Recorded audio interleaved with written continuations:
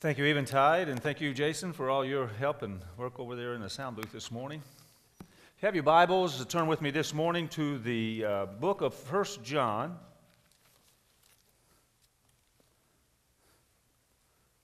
1 John, we'll read begin with the fourth chapter, or the fourth chapter of 1 John, and we'll begin looking at the 7th verse of that chapter. 1 John 4. The Apostle John writes, and he says, "Beloved, let us love one another, for love is from God, and everyone who loves is born of God and knows God. The one who does not love does not know God, for God is love.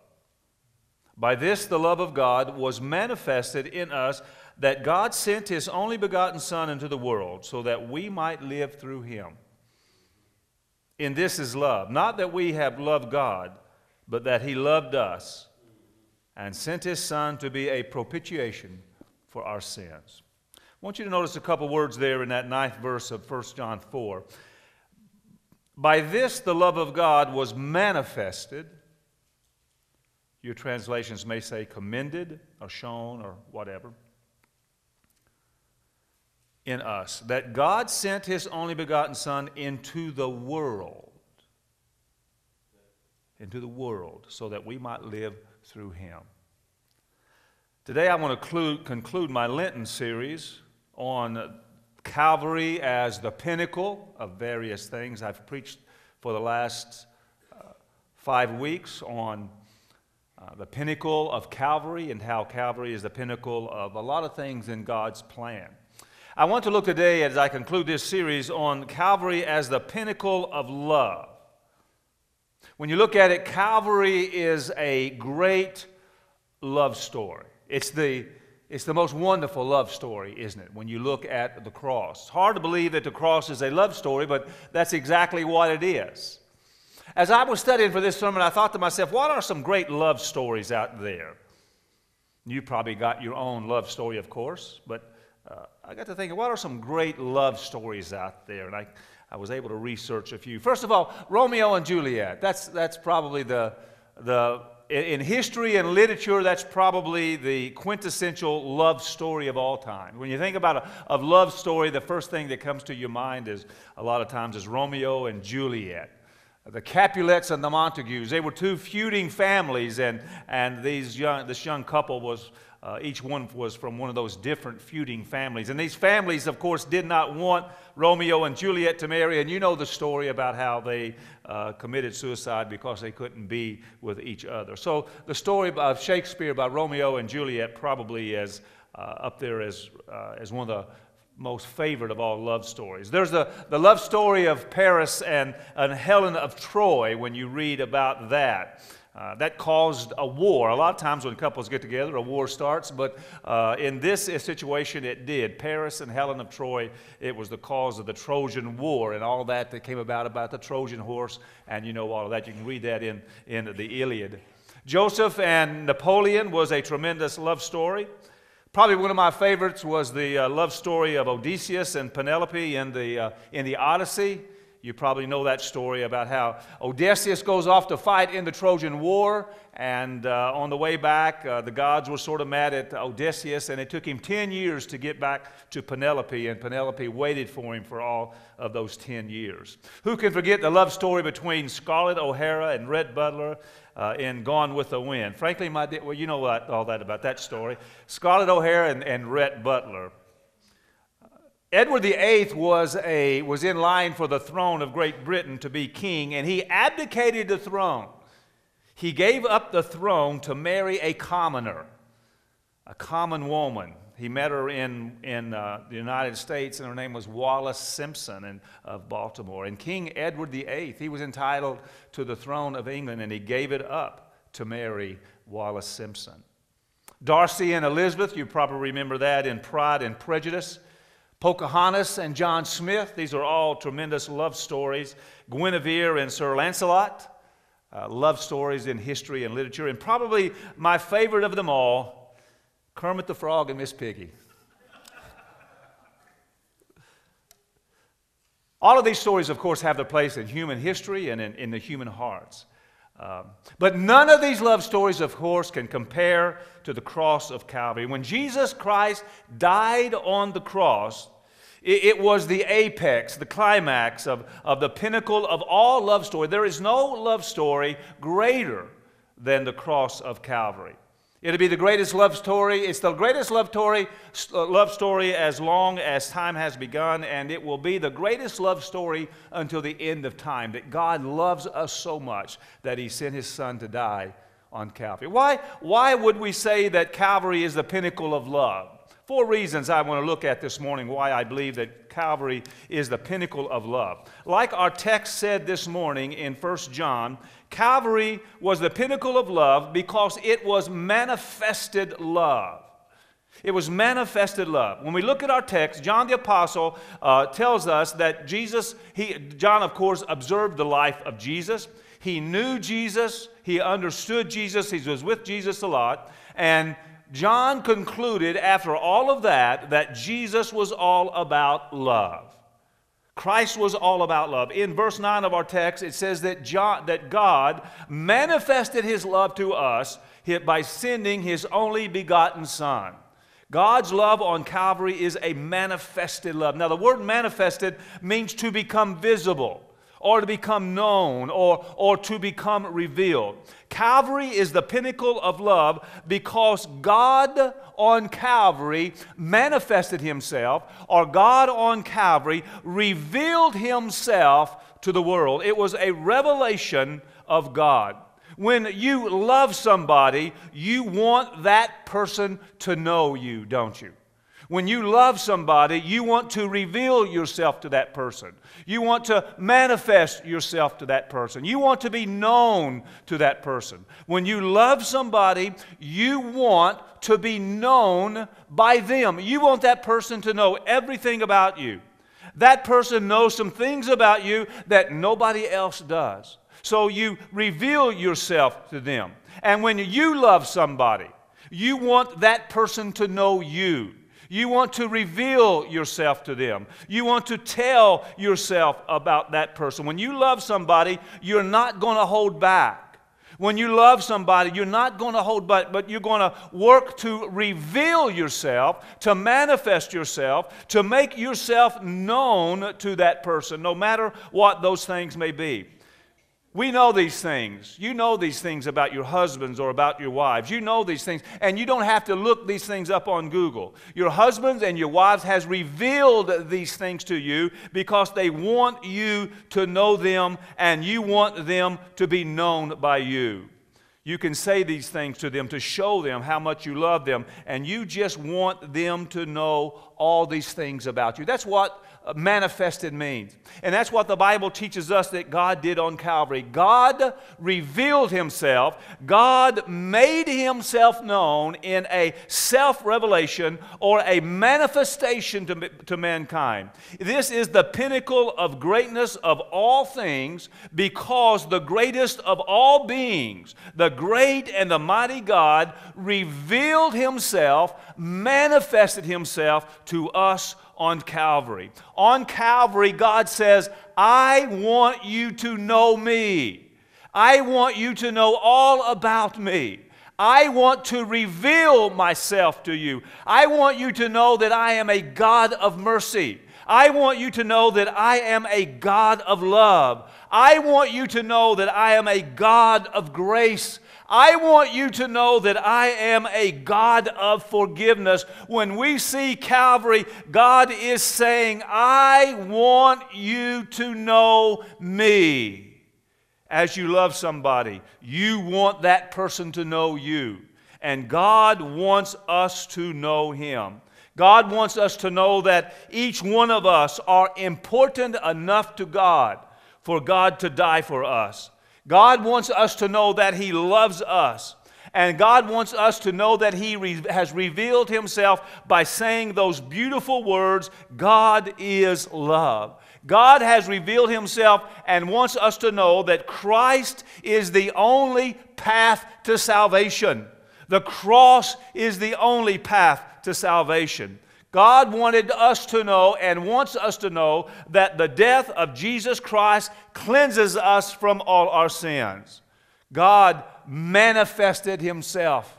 We do not have to question God. We don't have to try to figure out God. Of course, there's things about God that we'll never know and we'll understand. But God has revealed and manifested himself to us on Calvary.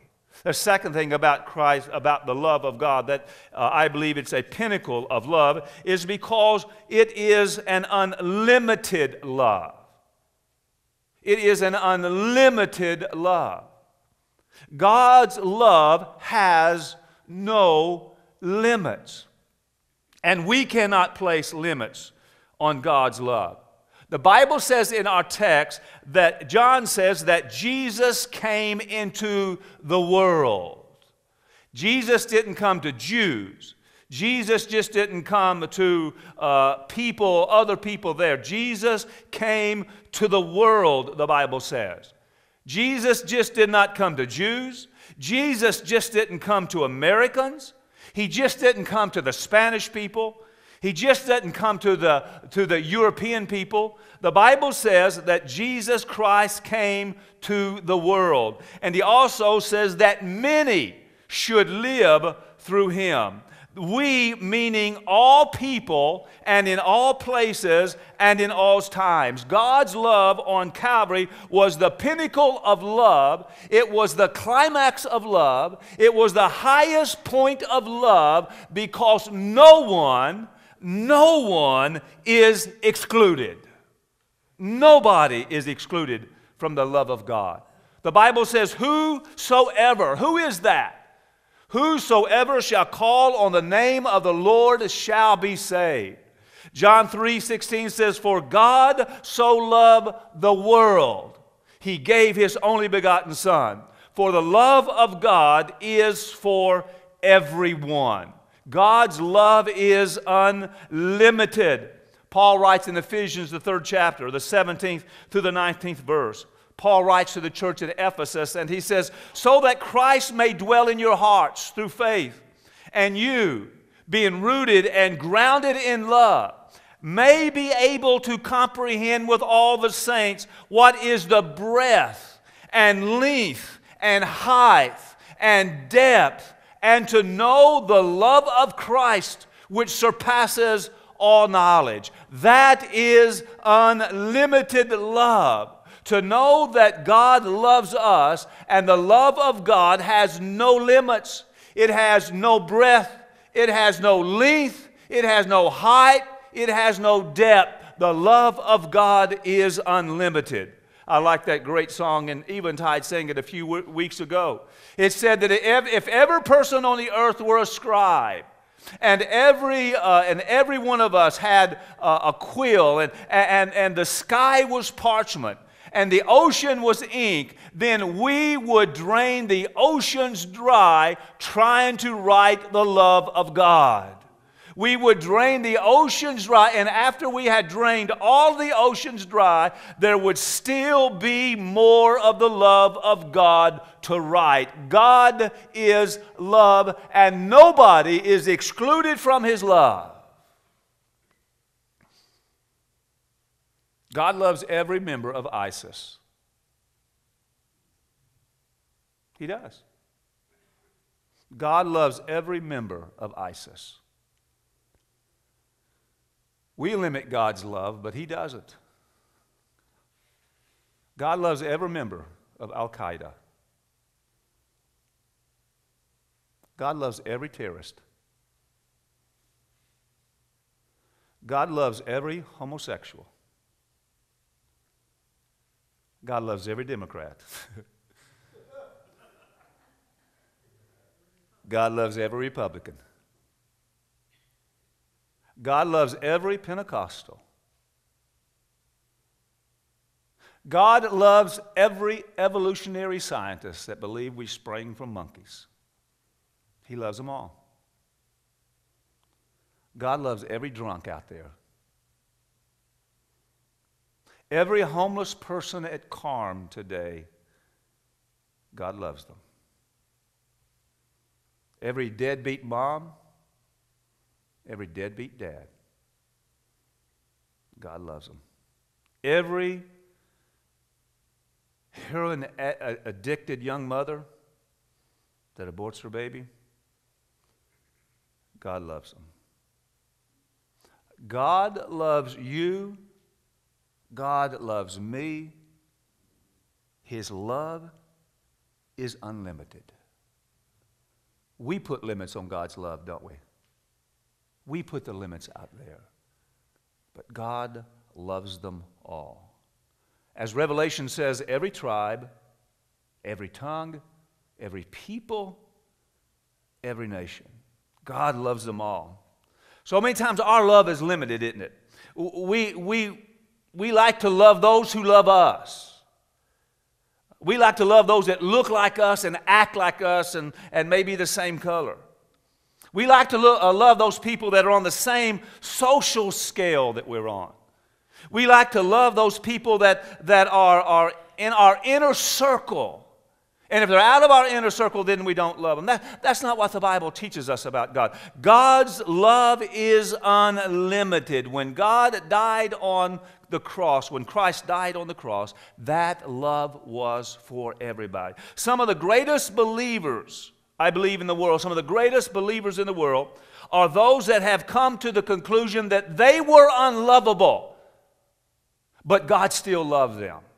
You look through history, some of our greatest Christians are those who at one time felt that they were unlovable, and they realized that God loved them. Look at John Newton. John Newton was a captain of a slave ship, and a captain of a slave ship. We cannot even begin to comprehend how awful and how terrible and how nefarious it was for the slaves to be brought over in those crowded slave ships and not given any food, not given the opportunity to go to the bathroom, not to be helped if they were sick, and down in the holds of those ships, and they would bring those ships over here and enslave those people. And John Newton was he was a captain of one of those ships. And when he got saved, he realized how despicable he was.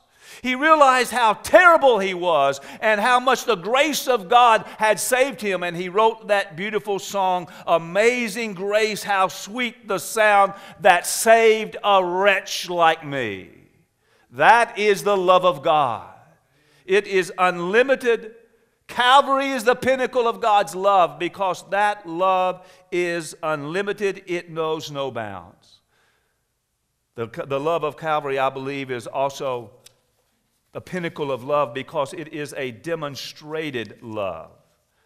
It's a demonstrated love. Paul writes in the 5th chapter, Romans, the 8th verse, he says, "But God demonstrates His love to us, in that while we were yet sinners, Christ died for us." Calvary is the pinnacle of the love of God because on Calvary, God has demonstrated His love for us. We see God's power demonstrated a lot of ways, don't we? We see a rose out there. Go out and look at a rose when they bloom, and we see the power of God in a rose. Last night I went out, I don't know if you saw the sky last night, but it's absolutely beautiful with the first quarter moon hanging up there and the planet Jupiter hanging right beside it, and by the great constellation Orion. It was a beautiful sight in our sky last night. And the sky demonstrates the power of God. When you hold a little puppy in your hand, that little puppy demonstrates the power of God through nature. But on Calvary, we see God demonstrating His love. We see God demonstrating His power, and we see God demonstrating His love, and we see the blood of Christ, and we realize this is a demonstration of the love of God. Love is not love until it is commended or demonstrated. I wouldn't give you two hoots and a holler for a love that is not demonstrated. When you love somebody, you want to demonstrate that love. You want to demonstrate it. You may say things. You may buy things. You may do things. You may not do some things. But you do many different things for the one that you love. Why? Because you love that one and you want to show it. You want to demonstrate that love to that person. And when you demonstrate your love to that person, you are saying to that person, "I love you." I like a good bowl of soup beans, especially with little bits of ham in it. Love a good bowl of soup beans, as many of you know. But every time I went home, when I went home into Decatur, and a lot of time when I went home to my mom over here in Dover, Mom always had a pot of soup beans on for me. Always had a pot of soup beans and cornbread. And why did she do that? She didn't do that because she thought, my son is so skinny and puny, I gotta feed that boy, put some meat on his bone. My mom did that because she loved me. And those soup beans and that little pieces of ham in it and that good cornbread, those soup beans was a demonstration of her love to me.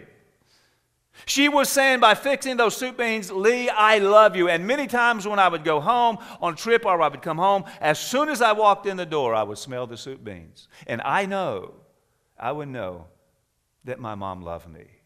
Those were a demonstration of her love. You love people and you demonstrate it. You show people that you love it by demonstrating it. You show your children how much you love them by demonstrating, by buying things for them, by being there with them at their ball games, by helping them along the way. You demonstrate to your children how much you love them by doing things for them. I don't know if you've ever heard of the story by O. Henry. And the title of the story was The Gift of the Magi. Have you ever heard of The Gift of the Magi? It's a wonderful story, sort of a Christmas story, but it's a story that has a message that goes beyond Christmas, of course. There was this guy by the name, they called him Young Jim, and he had his wife Della. And they were poor, and they lived in a modest apartment, and they had only two possessions that they took pride in. Della had real long, beautiful hair, and Jim loved Della's long hair.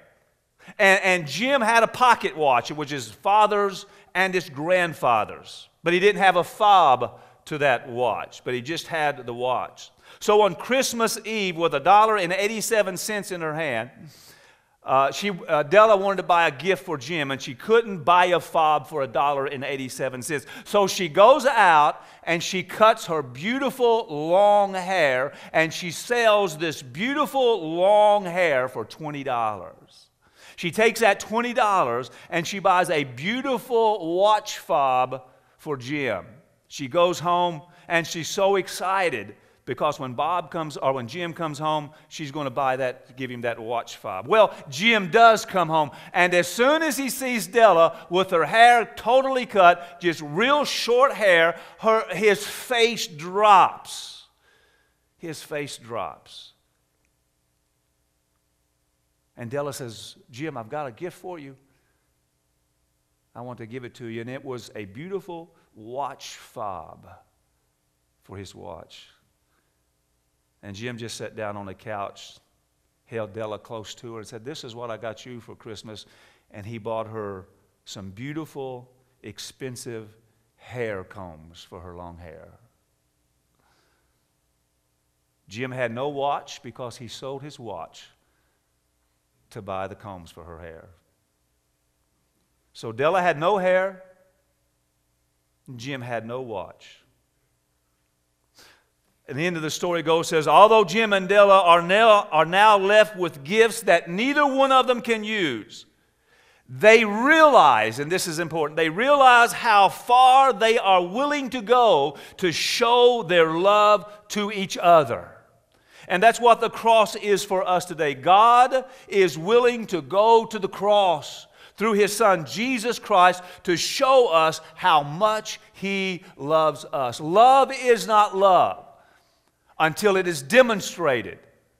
And Calvary is the pinnacle of love, because Jesus on the cross is the greatest demonstration of love throughout all history, and the greatest demonstration of love that will ever be.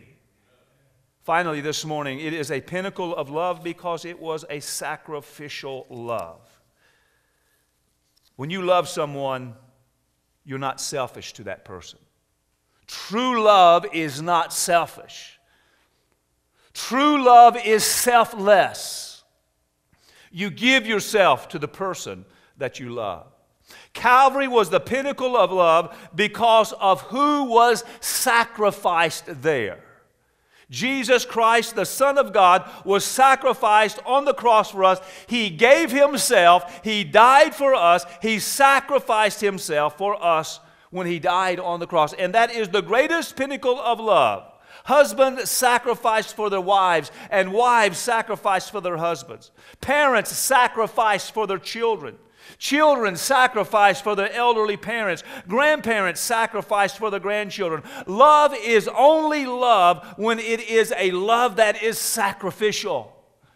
When you must give up something to show that person that you love them, that is a sacrificial love. And the pinnacle of that sacrificial love was the death of Christ on the cross. Isaiah writes in that wonderful chapter, the 53rd chapter of Isaiah, the 5th verse, he says, Christ died for us. Christ died on our behalf. Christ died instead of us. Christ died for our sake. And Isaiah says He was wounded for our transgressions. He was bruised for our iniquities. The chastisement of our peace fell upon Him, and by His stripes we are healed. That is sacrificial to love today. Love is only love when it is a love that is based in the sacrifice of the lover. The cross of Calvary. We've looked at it all during this Lenten time. We've looked at it all during this Lenten time. And we realize that the cross is the pinnacle of God's revelation. We must keep ourselves near the cross. We must keep the cross before us. We must keep the cross in our hearts. We must keep the cross in our desires. We must keep the cross in our lives. Because the cross says to us how much He loves us. The pinnacle of God's love is the cross of Calvary. Oh, how He loves you and me.